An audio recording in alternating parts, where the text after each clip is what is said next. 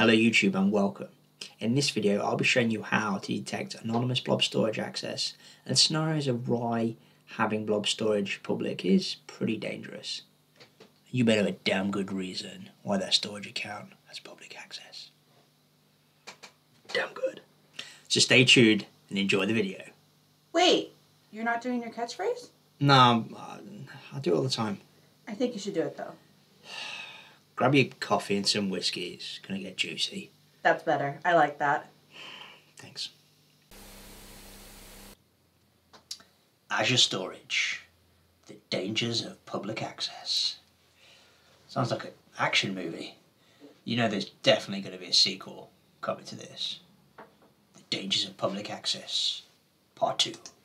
Okay, so as you're already maybe aware, blob storage is specifically designed to store massive amounts of unstructured data, or data that doesn't adhere to a particular data model or definition, like text or binary data. So here are some of the use cases where blob storage really shines. So storing files for distributed access, storing data for backup and restore, archiving data, disaster recovery, etc., writing to log files, and then image files for like content delivery network. So while blob storage is optimal to store text, binary files and images, these files can often include sensitive data. So the storage account functions. So a storage account has a unique lowercase namespace along with a 3 to 24 character limit, which can only contain numbers and letters. Again, lowercase. So a container in the storage account, which organizes a set of blobs, is similar to a directory in a file system. So every container associated is associated with public access level. I cannot talk this morning. So this access level can be private. So this means no public read access. So the container and its blobs can be accessed only with an authorized request, so like a SAS token or a key. Next we have blob. So public read access for blobs only. So blobs within the container can be read by anonymous request, but the container data is not available anonymously. So anonymous clients cannot enumerate the blobs within the container. So the container is a public read access for the container and its blobs. So the container and blob data can be read by anonymous request, except for container permission settings and container metadata. So clients can enumerate blobs within the container by anonymous requests, but cannot enumerate containers within the storage account. So some options that Azure Blob offers for authorizing access to these resources are shared keys, so the storage account key, and the shared access token, so SAS.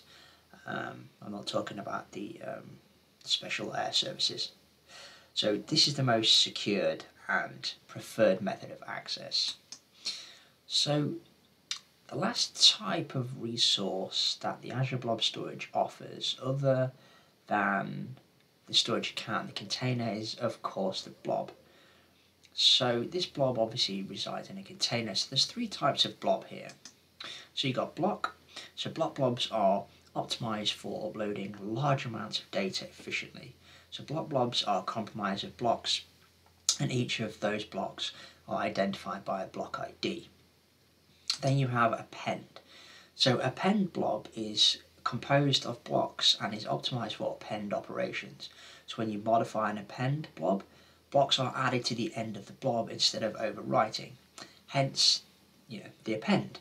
So this is the same concept when you use a PowerShell script and you have switch append at the end of it. You then have page blobs.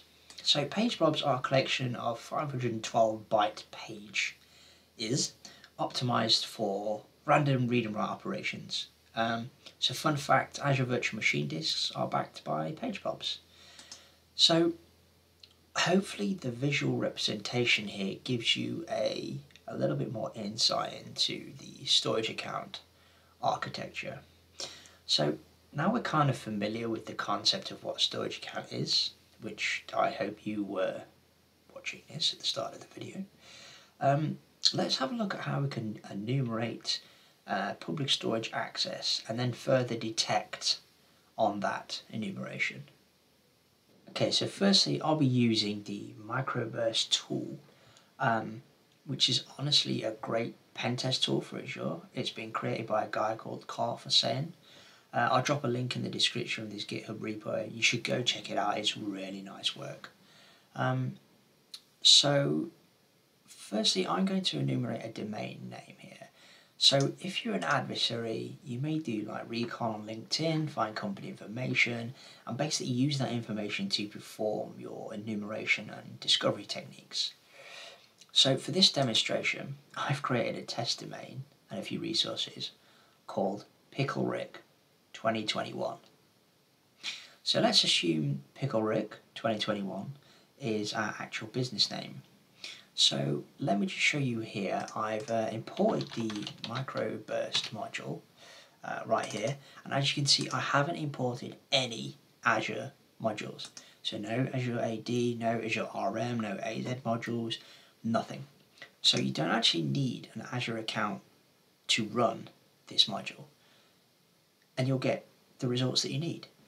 So let me just clear screen here, and I'm going to go invoke dash enumerate subdomains, okay? And then I'm going to go base, and then here I'm going to go PickleRick 2021, and I'm just going to hit enter. So what this is doing now is this is enumerating Azure websites, azurewebsites.net, the .on Microsoft domain. It'll go through app services, it'll go through key vaults, any databases which retain to that name. So honestly, this is a pretty sick script. I've got to be honest. So with the power of video editing, I will fast forward so this will be done. Alright. So now that that's done, we can see that we have an app service called PickleRick 2021. We've got the website here, we've got a key vault, we've got a Blob storage account, files, queues, and tables. Okay, that's cool. So now I want to do some enumeration around the Azure Blob storage. So again, we're just going to go whoops, base here, and then I'm going to go PickleRick 2021. And I'm going to hit this. So what this is doing now is this is actually enumerating everything within those storage accounts that has a public access, and holy crap, that was done pretty quick. So here we've got a container, and within the container we can see that there's a templates container, and we have two files here. So the file, that's an Azure deploy template file, excellent. And then there's another file which is a co.jpg. Okay, let's have a look at this. Let me just copy this. I'll open this in a new window. What a handsome chap. What a handsome chap that is. Okay, so let me go back. Okay, so we know that a deployment file doesn't contain any parameters. If it does contain parameters, then what are you doing? So I'm just going to copy and paste this parameter file and paste this in here. Wow, okay, so we've got some great information here. Okay, so we can see that the admin username is rickisgod. The admin password is multisucks2021.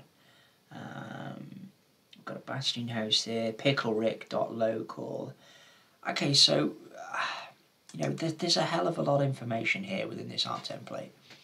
So it just goes to show you that having public access is dangerous. You know, it's found a few containers here, and that quick enumeration there just went through them all. So I hope this has give you a little bit of insight into why this is, you know, serious.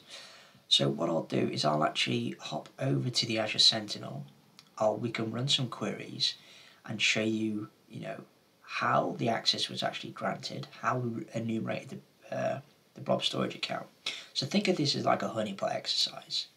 So let's hop over to the Sentinel dashboard and run a quick simple query and we can get this going.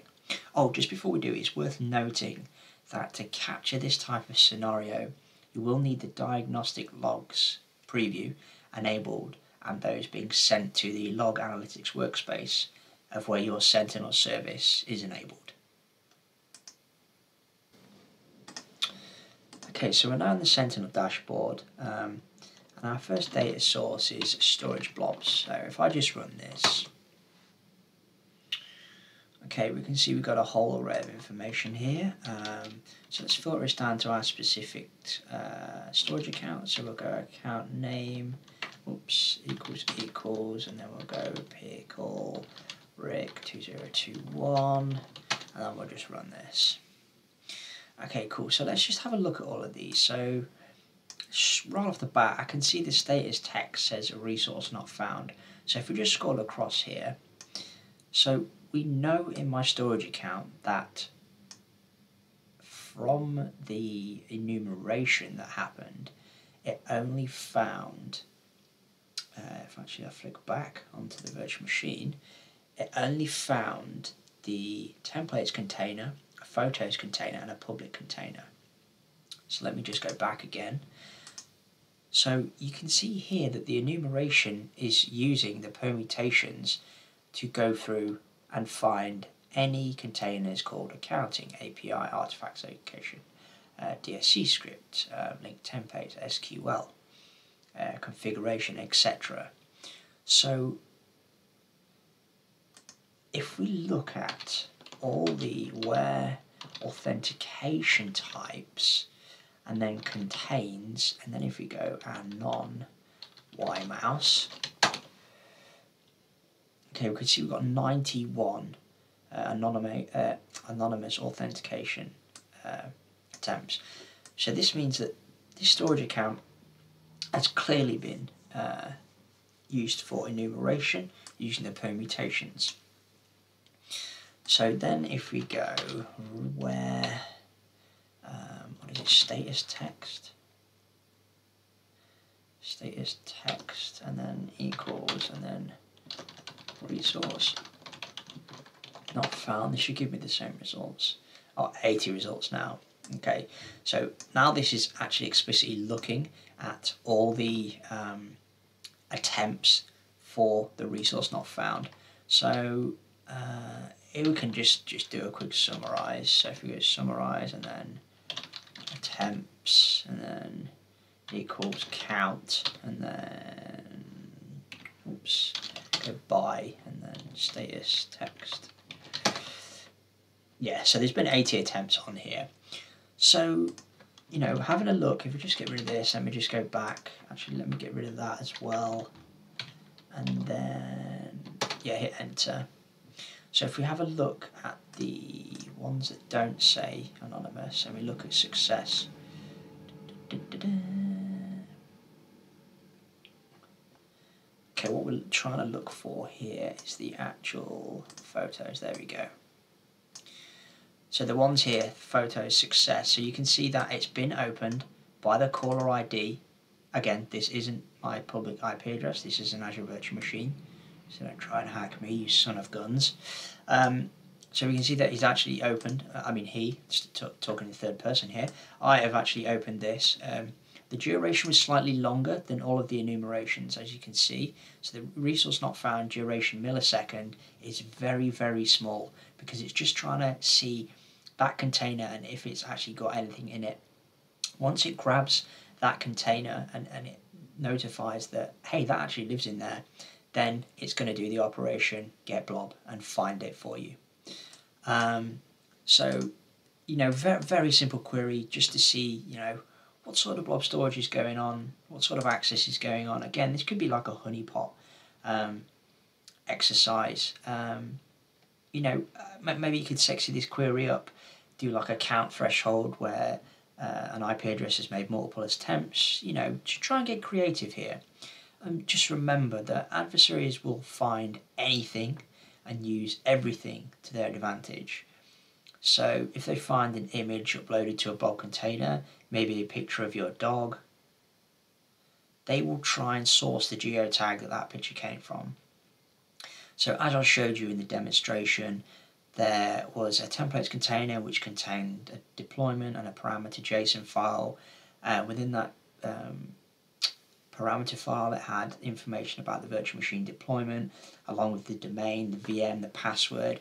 You're basically giving this adversary all the information on a plate, and they can just go crazy, right? So unless there is a solid use case why you're using publicly accessible storage accounts, I would highly recommend you don't. I mean, for obvious reasons. Thanks for watching the video. If you like the video, please give it a thumbs up. If you don't, well, that's just fine. Please subscribe, tell your friends, tell your family, tell your nan. Cheers.